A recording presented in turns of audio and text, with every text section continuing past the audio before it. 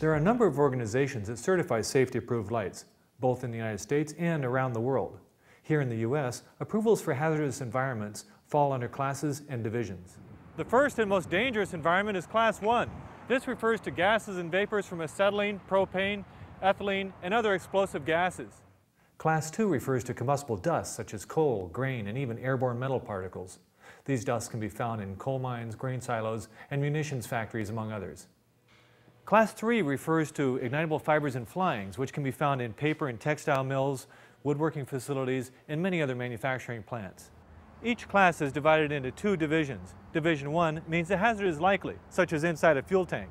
Division 2 is for areas where a hazard is deemed not likely, but where an explosion could still occur. The area immediately around the fuel tank is the Division 2 area, but it's still not a place where you should be turning on a non-approved flashlight.